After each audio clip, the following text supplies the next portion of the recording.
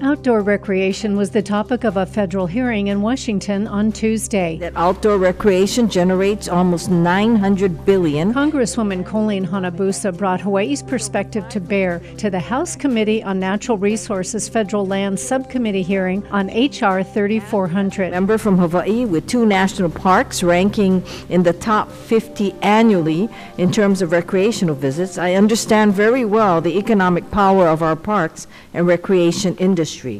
In Hawaii, outdoor recreation is an integral part of our state economy, and it touches the lives of tourists and locals alike. From the world's most accessible active volcano on the Big Island, Kilauea, to the state-of-the-art telescopes on top of Mauna Kea and Haleakala, to Pearl Harbor, where millions pay respects at the Arizona Memorial and visit the USS Missouri, outdoor recreational opportunities which exist in each of our states enrich our lives and the lives of others in ways we never forget. The proposed Recreation Not Red Tape Act aims to promote innovative approaches to outdoor recreation on federal land and to open up opportunities for collaboration with non-federal partners. They also enrich our state economies. The truth is, our federal lands serve as the foundation for all kinds of outdoor activities in each of our states. The Bureau of Land Management and the Forest Service hosts millions of annual recreation visitors and process thousands of permits to authorize all kinds of special events and other commercial activities. Many small businesses rely on dependable access to federal lands, so it is important that Congress identify opportunities to improve visitor services and the overall administration of recreation on federal lands. It is important that we do this in a way that does not conflict with other priorities or create impossible mandates for federal land managers.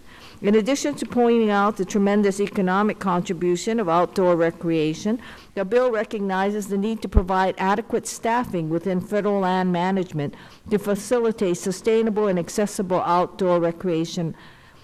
This is a sentiment that we should all embrace. When it comes to land management goals, whether it be increasing access for outdoor recreation, enhancing permitting for oil and gas development, or prioritizing the recovery of endangered species, adequate funding for agencies like the BLM and Forest Service is just as important as providing new authorities and directions from Congress.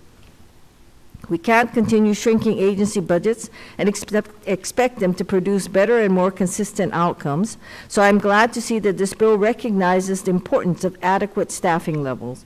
For example, this bill established a national recreation area system for BLM and Forest Service managed units and requires the 2 agencies to identify areas with remarkable recreation values during their routine land planning process. As we will hear today from our witnesses, this bill is likely supported by the recreation community and has the potential to multiply opportunities for recreation on federal lands. Again, like any other long-term goal for the federal government, it will be difficult to implement without fully functioning agencies. H.R. 3400 contains a lot of great ideas, and I hope we can work together and turn this bill into a bipartisan victory. With that, Mr. Chairman, I yield back.